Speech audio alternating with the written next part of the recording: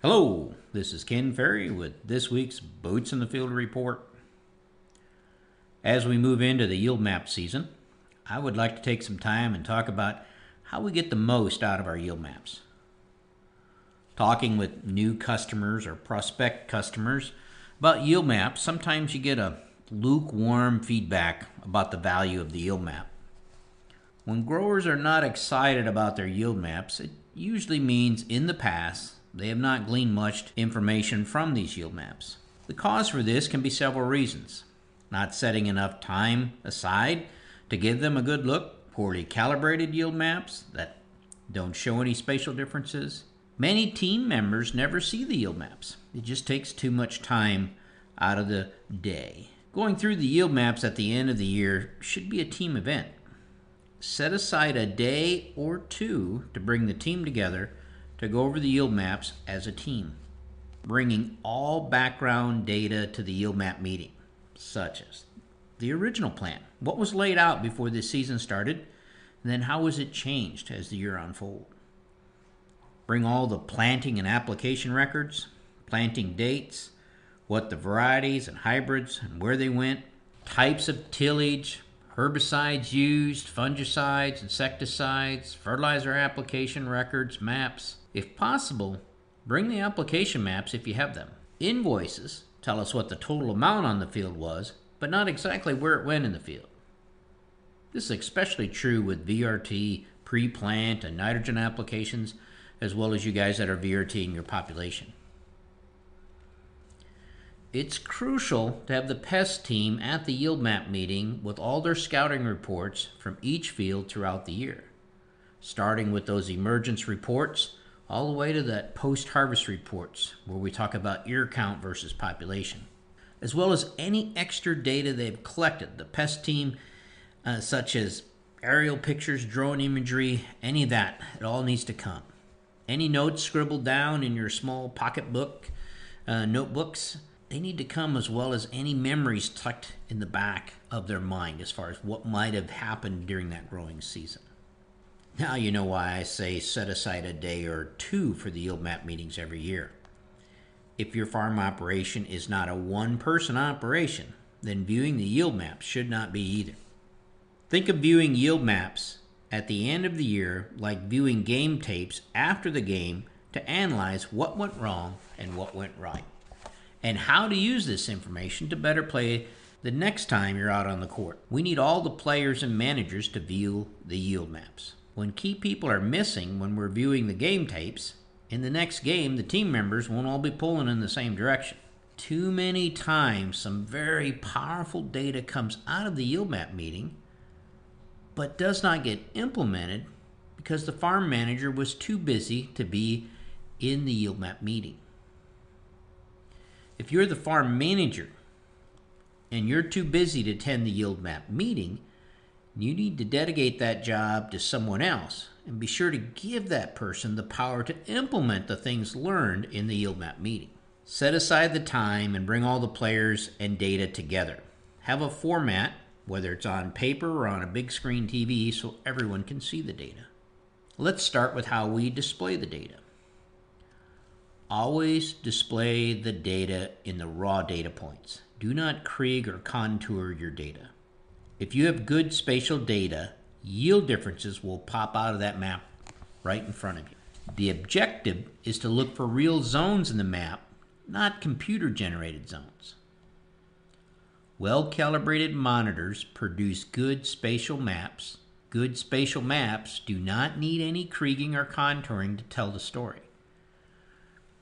Poorly calibrated monitors produce maps with no definition and show very little spatial variability. Yes, we can Krieg or contour a poor map to make it look like there's different yield zones in the field, but it's just fake news. Poor quality yield maps are the number one reason farmers do not value a yield map meeting. When you must convince yourself the map is telling you something or contour it to find any zones, most likely it's a poor map. Poor quality yield maps can be the result of mechanical issues, down corn, weather changes, operator changes, but the number one reason is poor calibration or no calibration. Maps with poor spatial variability can still be accurate to the scale ticket. This is why many farmers get confused with what is a good map. Being accurate to the scale ticket and producing a spatial accurate map are two different things. Calibrating a combine to spatial accuracy takes time. Many operators do not want to take the time to calibrate the combine in the rush of the harvest season. Many farm managers don't give the operators time to calibrate their machines. I'll be honest with you, with new customers, we find about half of them have poor yield maps. And because of this, they do little with them except maybe keep inventory. When the maps do not tell you much, they quickly become of little need. This is one of the reasons all players must be present to view the game day footage. If you're a combine operator and everyone on your team is counting on you to produce a good map for the end of the year viewing, you're more likely to take the time to get it right. Once we get our customers trained to produce a good spatial map, we see the lights turn on. All the players are starting to see how their participation plays in some part to the results.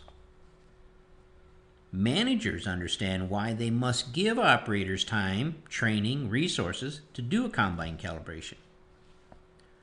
Pest team members begin to realize their scouting reports, soil tests, and information gathered throughout the year are now important. Planner and applicator operators now know their as-applied maps and personal notes and memory recalls on each field is important. Managers start to use this year's information to make changes in hybrid placement, fertilizer applications, etc.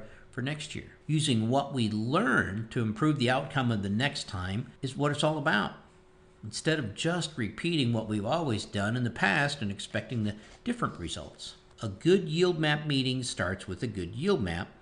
Then add all the players and bring all the background data, and you have the components for a good end of the year yield map meeting. When displaying the map, we recommend setting the key to show spatial variability of your raw data. I like to use 7 to 10 breaks in my key and set it at equal points in each break. Using a variation from red, yellow to green, red is usually our low yields, green is our high. If some of your team members are colorblind, you may have to find a different range that works best. First thing we look for on a yield map are what we call man-made yield changes. Obvious yield changes made by some man-made cause. These yield changes are usually straight lines in the field. The first step is to figure out whether they are real or not. False lines in the field may be caused by harvest date, combine speed, rain or snow during harvest, multiple combines in the field, but they're not real. It's just recording is poor. True straight line yield changes can be a variety change, fertilizer change, might run out of anhydrous halfway across the field and the operator kept going, or run out of starter for a pass, herbicide misapplication, skips with the fungicide application. Those cause straight lines, but they're real. You may have to go all the way around the room asking everyone for input as well as looking at aerial images to find that answer. When you get good at it, on-farm field trials will be man-made lines in the field. The yield map meeting is where everyone gets to learn the results of their on-farm trials. With on-farm trials, I recommend adding a scale cart so you have actual weights and make sure you're dealing with the right numbers. Next, we look for zones in the field with yield swings and see if we can explain those zones.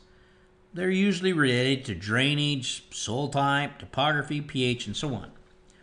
We look back in our history to see if they're repeating occurrences, and if so, how often and when.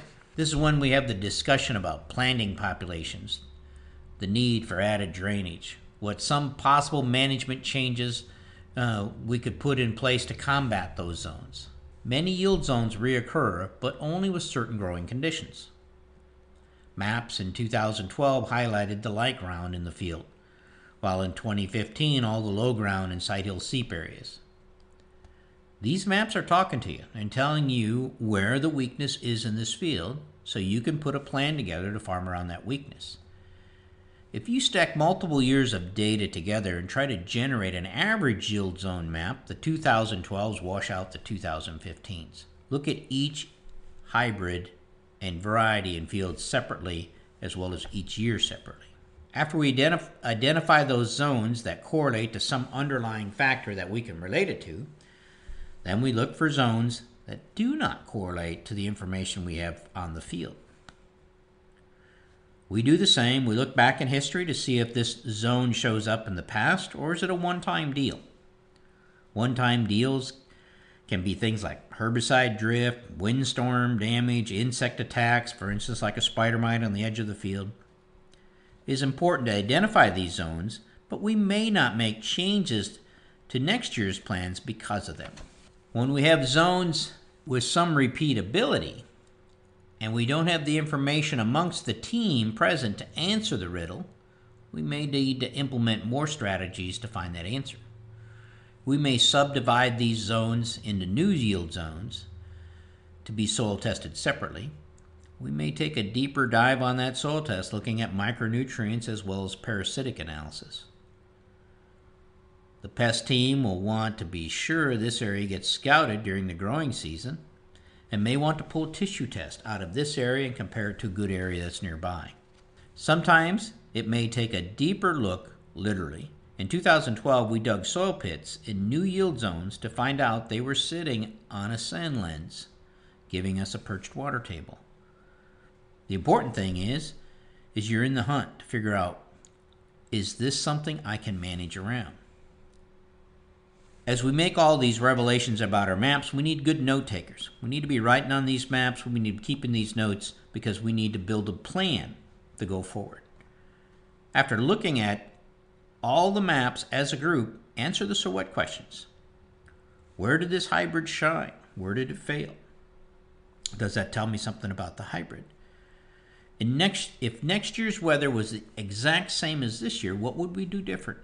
What field trials could we try next year to answer some of those questions? We look at hundreds of yield maps every fall. Once we get a farm operation producing good maps, and then they get all the team members involved with the yield map viewing, we start to see the whole team step up because they know what they do makes a difference. Many of this year's yield maps will be in Zoom format, which will change things some, but it's not an excuse to forego them. Use the yield map meeting to get your team on the same page and pulling in the same direction. We here at CropTech want to thank you for your business in 2020 and wish you the happiest of holidays and a joyful and profitable new year. To stay up to date, check out our website at croptechinc.com and subscribe to our podcast, Boots in the Field Report. Keep her safe, keep her moving.